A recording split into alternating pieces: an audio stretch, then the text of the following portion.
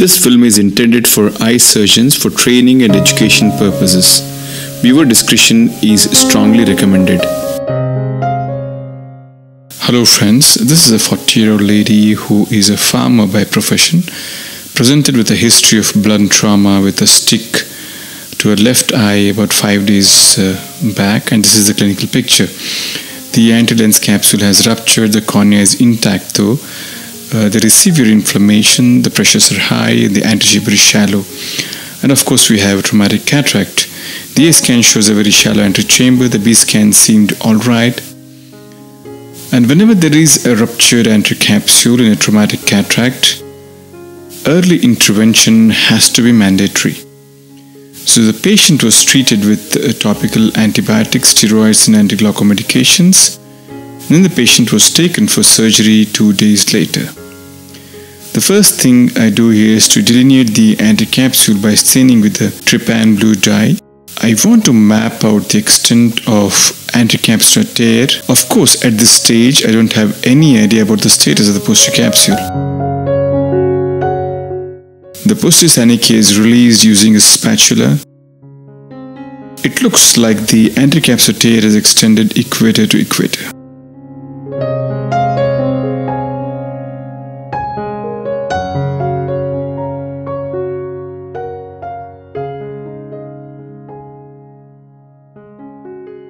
The lens matter is very soft, and this is a young patient, and I'm trying to aspirate it with a bimanual I&A, but it seems difficult as the matter is cheesy and thick, so I'm unable to catch it with the aspiration port. It surely is taking some time.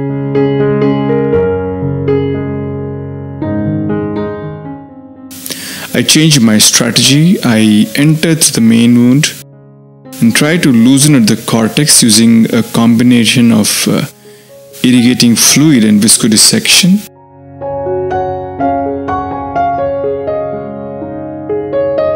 Eventually, with the mild shallowing of the antechamber, I'm hoping that the irrigating fluid is going to loosen out the lens matter and it can be irrigated out. This strategy worked out and the lens matter could be mobilized quite effectively.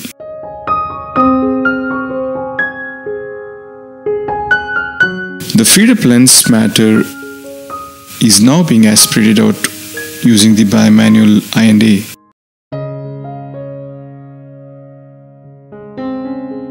At this moment, I'm feeling that the AC is progressively getting shallower. I can see that the posterior capsule is being perilously close to my aspiration port. I go back with OVD and deepen it. As I continue, this is the moment I realize that there is an equatorial PC tear and possible vitreous disturbance. It took some time for the reflex switch to get activated. I could eventually reflex it out and then come out.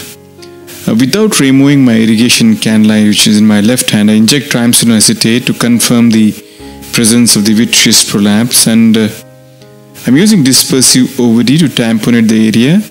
And at this moment, I'm deciding whether to use the anterior or the posterior route to perform anti-vitrectomy. I decide to go with the Pars Plana approach for tackling the vitreous. The goal is obviously to minimize the extension of the posterior capsular tear so that it could still be possible to implant the lens into the bag. The Pars Plana approach is ideal for this. Vitrector is introduced about 2.5 mm behind the limbus. Care needs to be taken to ensure that the cutter does not chew off the posterior capsule during the process of anti-vitrectomy. Hence, I constantly ensure that the vitrector port is turned downwards or sidewards and never upwards. After limited anti-vitrectomy, I am back deepening the capsular bag with OVD, and the remaining cortex has to be aspirated out.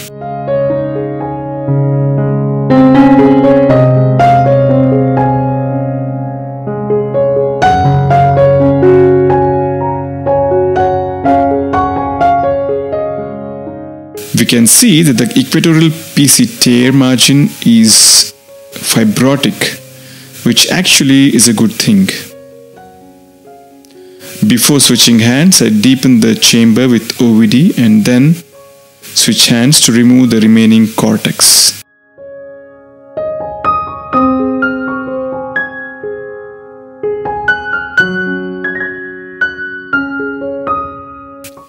Some more of the cortex is remaining. Again, before switching hands, OVD is used, and finally all of the cortex which was within the bag is aspirated out.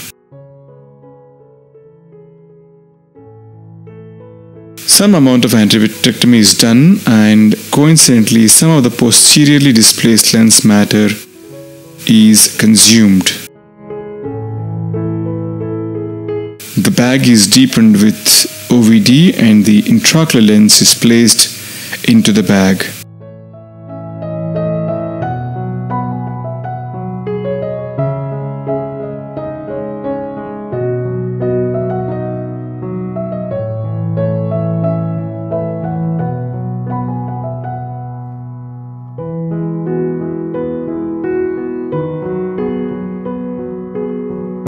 The fibrotic band at the capsular margin needs to be removed.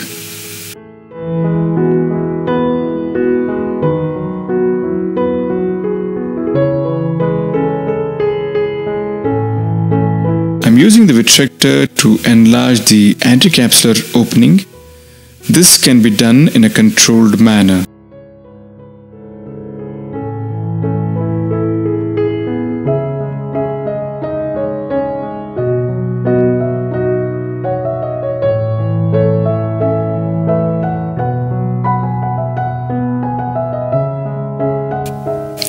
After removing the OVD, I also perform a small peripheral iridectomy.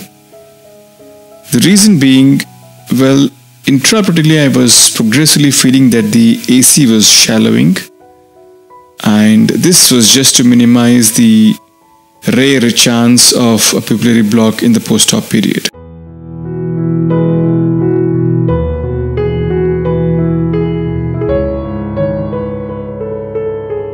The sclerotomy is being closed now with an etovical suture, as will be the conjunctiva with a buried knot.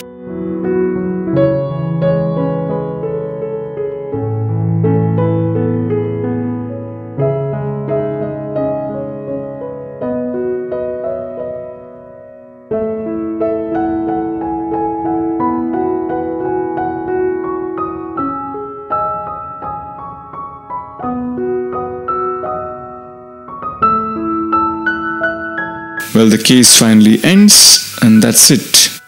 And eventually she did pretty well. This is how the eye looks in the immediate post-op period. Obviously there was some inflammation, eventually it settles down. Thank you for watching and hope this helps.